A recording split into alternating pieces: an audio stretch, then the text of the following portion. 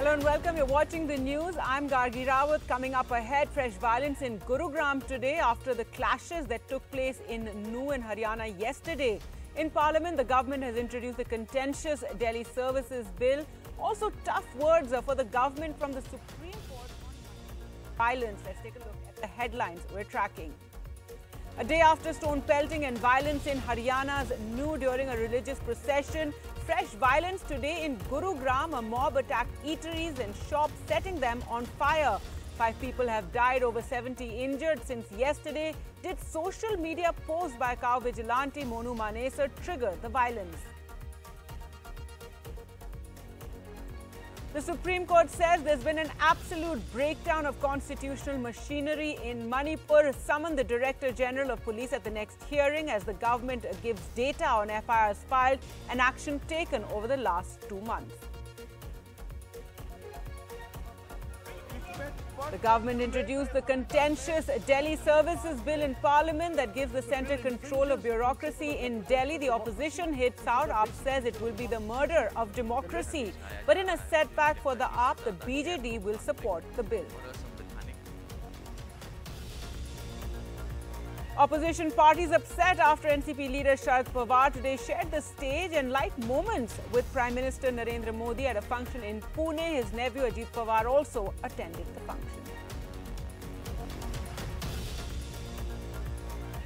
And a witness against BJP MP Brij Bhushan Sharan Singh, former wrestler Anita Shoran, enters the race to fight for the president's post in the Wrestling Federation of India.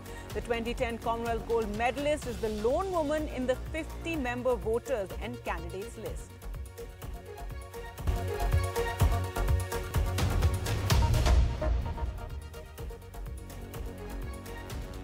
Our top story now in the situation in Haryana. There was fresh violence today in Gurugram next to the national capital Delhi. This a day after communal clashes broke out in the Mewat region when a religious procession came under attack. Today, restaurants and shops were vandalized and torched by a mob amid religious chants. Eyewitnesses said a mob of around 200 men had entered the area around 4 p.m. armed with sticks and stones and attacked the shops and set them on fire, and this despite Section 144 being in place in Gurugram. Now in all, 5 people have died, over 70 were injured in the violence that took place yesterday in Nuh in the Mewat region. The Chief Minister has said there is a conspiracy behind the violence. But the question is, what led to the violence in the first place? Saurabh Shukla and Priyanshi Sharma report.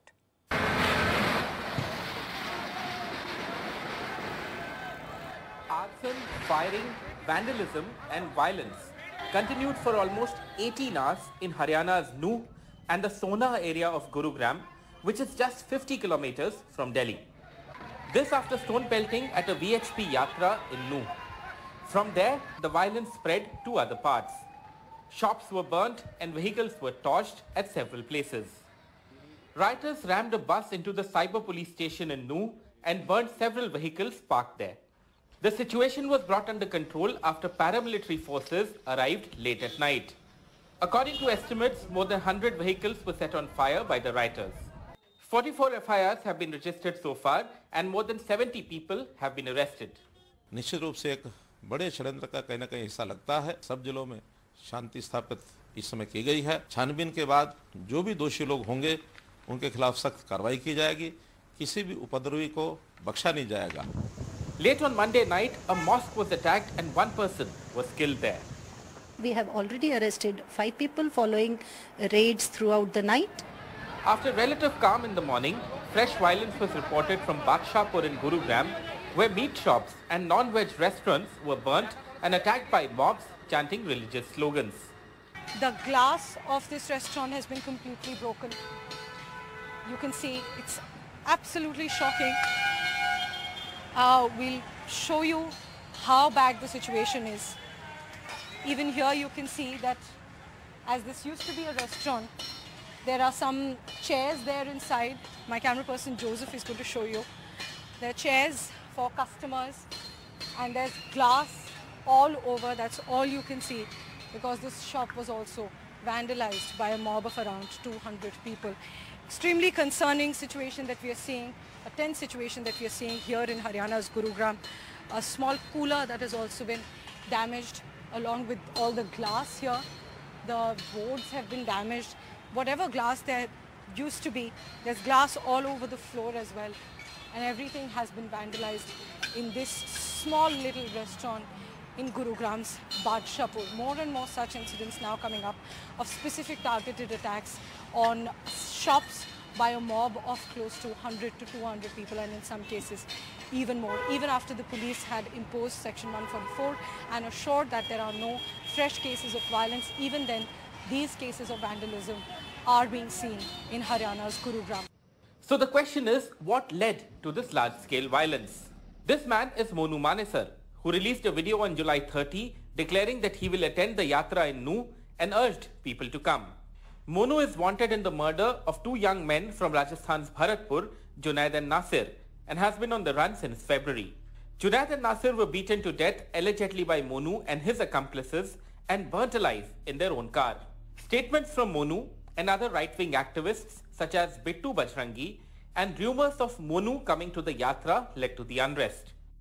प्रशासन की ये जिम्मेवारी बनती थी कि इन चीज़ों को जब हमने और लोगों ने भी अखबारों में भी सब चीज़ आई थी कि हालात जो है तनावपूर्ण हो रहे हैं, हम समझते हैं अगर सही वक्त पे सही कदम उठाए जाते प्रशासन, तो इस तरीके की जो ये टकराव बना, जो ये यहाँ नूह में आके एक अफवाह और छोड़ दी गई या क्या है किसी चीज़ के लिए कि मोनू मानेसर यहाँ आ गया है, उससे ये स्थिति जो है ये जो उत्पन्न हुई उसमें हमें बड़ा दुख है इस बात का कि हमारा इलाका कलंकित हुआ है.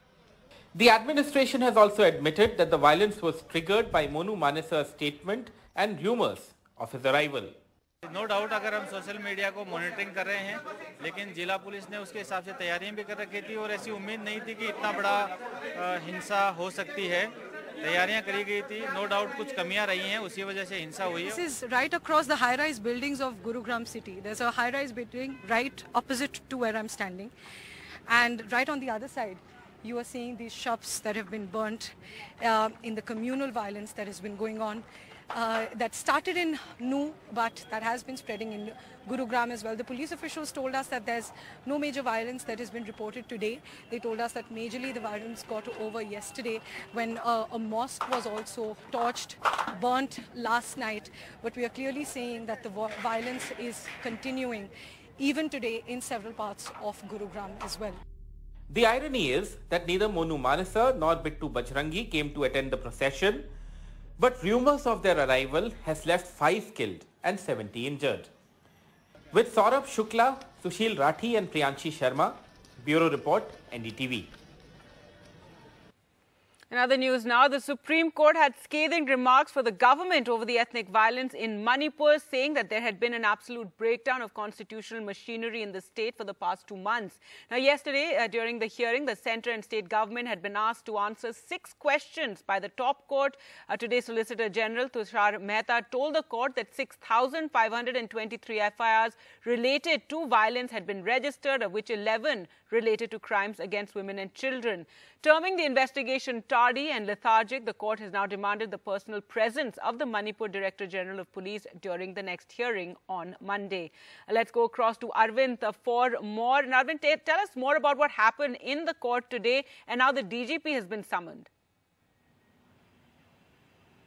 Gargi, Supreme Court has summoned Manipur DGP to be physically present in court during the next hearing in connection with the Manipur violence matter, which has been scheduled for Monday. So Manipur DGP has to be personally present in court in order to apprise the court about the status of investigation. Today, Solicitor General Tushar Mehta, appearing for State of Manipur, submitted a status report in Supreme Court which detailed, which gave facts that almost 6,523 FIRs have been registered since May 3rd in Manipur. That's when the violence began in the state of Manipur. And he also said out of the 6,523 odd FIRs, 11 FIRs pertain to crimes against women and children. And that's why Solicitor General gave an undertaking to Supreme Court that the government is ready to transfer all these 11 cases to Central Bureau of Investigation for investigation into this particular case. But taking note of the fact that even after a delay in registration of FIRs, there have been several instances of delay even in in recording the statements of both victims and survivors in crimes against women and children, and that's why Supreme Court said that the investigation was so lethargic and also tardy, and also Supreme Court also went to an extent of saying that there was a complete breakdown of constitutional machinery and also a breakdown of law and order in the state of Manipur, and that's why Supreme Court said that there has to be a message, a healing touch, a message of confidence has to be sent to state of Manipur, and that's why Supreme Court also hinted that a committee is likely to be constituted in order to look into these facts. And also Supreme Court said that the facts that have been submitted by state of Manipur is inadequate, and that's why Supreme Court has said that they need more breakup of a number of cases that pertains to rape, murder and also arson and also grievous injuries. That breakup the Supreme Court has sought from state of Manipur, and that's why Manipur DGP has been asked to appear on Monday at around 2 p.m. in Supreme Court, and we can expect Supreme Court to constitute a committee comprising of former judges of High Court to look into matter, to be an independent committee that will be looking into both the investigation and also the fact of rehabilitation and other compensation that has to be given to the victims. Right, Arvind. So the Supreme Court really wants a detailed status report on how the cases have been handled. Thanks so much for joining us with those details. And now a special ground report on the situation in Manipur. In the last 3 months, at least 160 people have been killed, 60,000 have been displaced. This, though, is the story of those who left their homes never to return. There are at least 30 complaints with the police of people missing in the conflict. Their families wait on endlessly. Ratnadeep Chaudhary reports.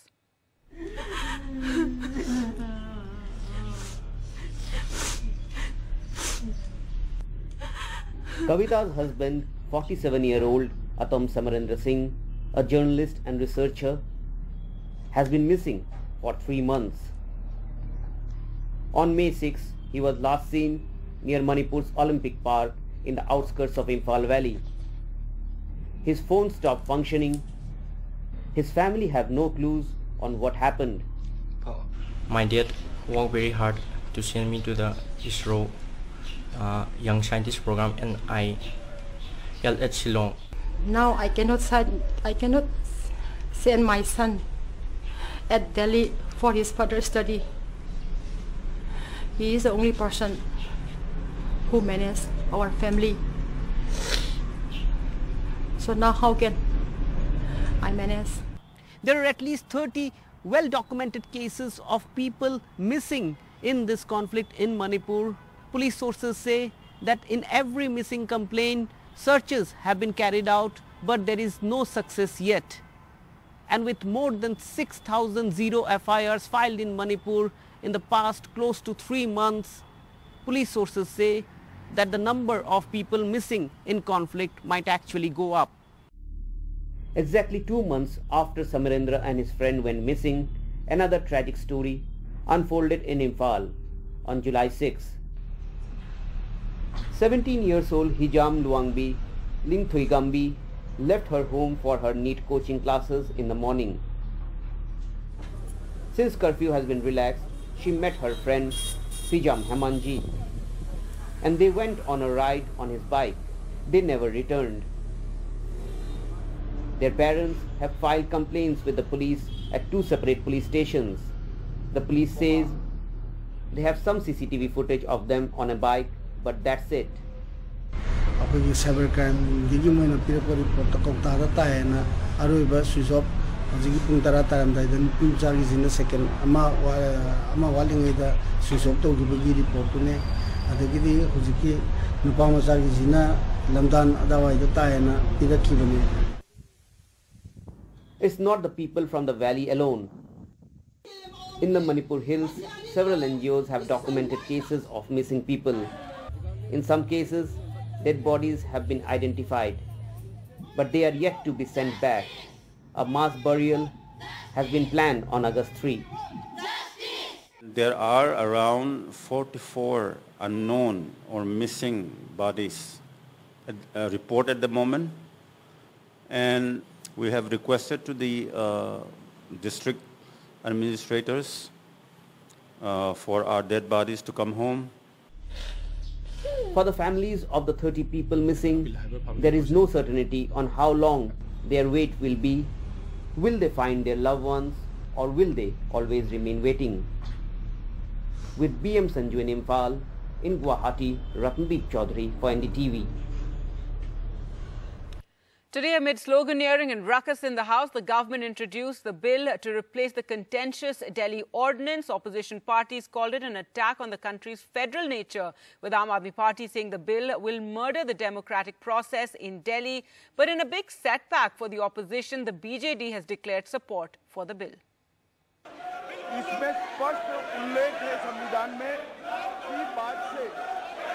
Even as the parliament remained deadlocked over Manipur, the government introduced a bill to replace the contentious Delhi ordinance.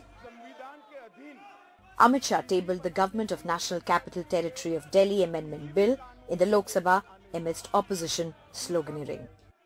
हमारे संविधान ने इस सदन को संपूर्ण सत्ता दी है कि दिल्ली राज्य के लिए किसी भी कानून को लेकर आने की। सर्वोच्च न्यायालय ने स्पष्ट किया है कि संसद दिल्ली संघ राज्य क्षेत्र के लिए कोई भी कानून बना सकता है। अतः ये सारे जो ऑब्जेक्शन लिए गए हैं वो राजनीतिक है, इसका कोई संवैधानिक आधार नहीं है।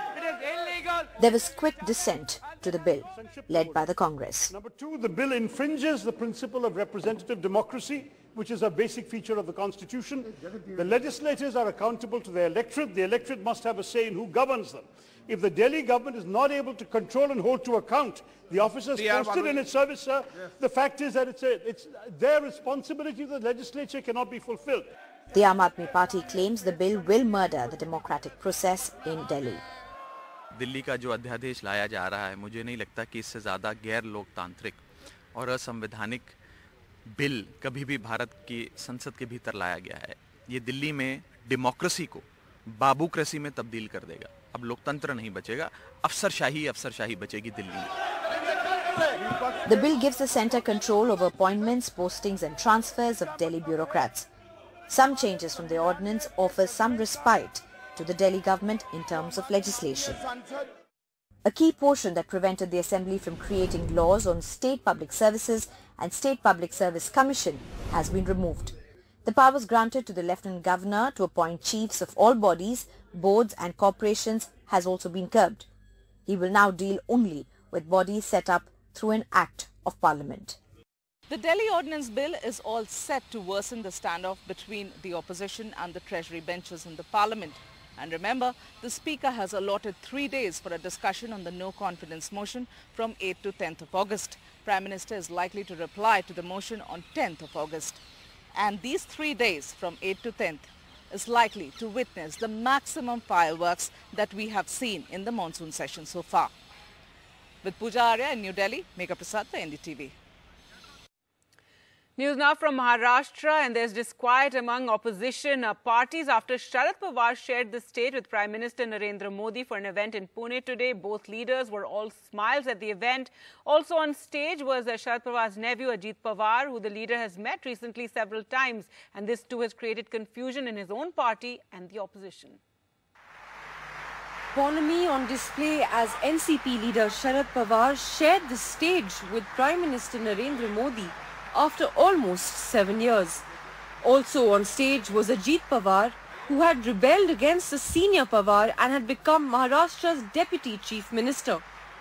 The occasion was the Prime Minister being honoured with the Lokmanya Tilak National Award in Pune. या खुद कैसा मुझे इंदिरा गांधी होते, खान अब्दुल खान गफार होते, बाबा साहब देवदास होते, शंकरदयाल शर्मा होते, अटल बिहारी वाजपेयी होते, डॉक्टर मनमोहन सिंग होते, अशी अनेक मान्यवरांची नावं या ठिकाणी घेतली जाते. आणि या मान्यवरांच्या यादीमध्ये पंक्तीमध्ये आज नरेंद्र मोदींच्या नावाचा सुद्धा या ठिकाणी समावेश झाला, याचा आनंद आपल्या सगळ्यांना आहे. आज पुणे में आप सबके बीच मुझे जो सम्मान मिला है, ये मेरे जीवन का एक अविस्मरणीय अनुभव है. जो जगह, जो संस्था सीधे तिलक जी से जुड़ी रही हो, उसके द्वारा लोकमान्य तिलक नेशनल अवार्ड मिलना मेरे लिए सौभाग्य की बात है। Opposition leaders who only recently announced an alliance to fight the BJP are questioning the political position being taken by Sharad Pawar. Shiv Sena Uddhav Balasaheb Thackeray MP Sanjay Raut has attacked both Pawar and the BJP. Sharad Pawar साहब का दावा है कि 3 महीने पहले मैंने खुद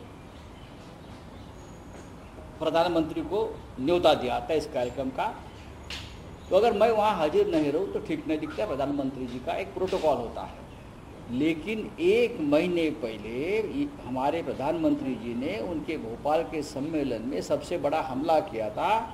70,000 करोड़ 80,000 करोड़ भ्रष्टाचार। प्रधानमंत्री का भाषण होने के बाद 2 दिन में सभी भ्रष्टाचारी लोग उनके पार्टी में चले आए। कहाँ गया भ्रष्टाचार के खिलाफ आपका नारा sir? Ajit Pawar has met Sharad Pawar 3 times in the last month after rebelling against him. Sharad Pawar has not clarified on these meetings, creating confusion in the minds of many NCP MLAs who don't plan to attend the monsoon session of the Assembly. NCP Chief Sharad Pawar is playing an important role for opposition unity, and the next meeting of these parties are going to be in Mumbai. While leaders of several opposition parties requested Sharad Pawar not to share dais with Prime Minister Narendra Modi, Sharad Pawar and Narendra Modi can be seen together, and these pictures are something that the leaders of the opposition parties won't like. In Pune, with camera person Sanjay Mandal, Sohit Mishra, NDTV. Moving away from politics now, and heavy rainfall in July while causing flooding in the national capital also gave Delhi its best air quality for the month in 5 years, while the average maximum temperature also dropped to its lowest levels since 2016. Parmeshwar reports. Now, while pollution in Delhi NCR is a year-round problem that needs strategies that target emission reduction from both local and regional polluting sources, we have some pleasantly surprising news. This July, Delhi has recorded the cleanest air for the month since 2019, according to the Commission for Air Quality Management. Rain in July gave Delhi its best air quality for the month in 5 years, while the average maximum temperature also dropped to its lowest level since the year 2016, as per official data. The data from the Indian Met Department and the Central Pollution Control Board also shows that Delhi's average air quality index this year so far is the lowest for the corresponding period since 2019, except for 2020, the year of the COVID-19 lockdown. In fact, the Central Pollution Control Board data shows that average AQI for July this year was better than the average for 2017 and 2018 as well. The better air quality this year comes with 19 days of rainfall that Delhi saw this July, while the same number of 19 rainy days was recorded in July last year. This year, the month saw more rain, recording a total of 384.6 mm at the Safdarjung weather station, which serves as a marker for the city. This is in excess of 83% over the normal of 209.7 mm for the month. Now, this is also the second highest amount of rainfall that the city has seen in July in at least 14 years since the year 2009. The highest amount seen during this period was in July 2021, when Delhi recorded 507.1 mm of rainfall. Meanwhile, experts are also attributing the improvement in pollution levels to strong winds and rain dispersing pollutants. And finally, the fight for the Wrestling Federation will go right down to the wire. Former Commonwealth Games gold medalist wrestler Anita Sharan, who is one of the witnesses in the sexual harassment case against BJP MP and the former WFI President Brij Bhushan Sharan Singh, has filed her nomination to succeed the BJP strongman. Anita, the 2010 New Delhi Commonwealth Games gold medalist, filed her candidature on Monday, the last day for filing nominations for the August 12th election to the Wrestling Federation of India. In case she wins, she will be the first woman to head an ancient India sport whose roots can be traced to all male akhadas.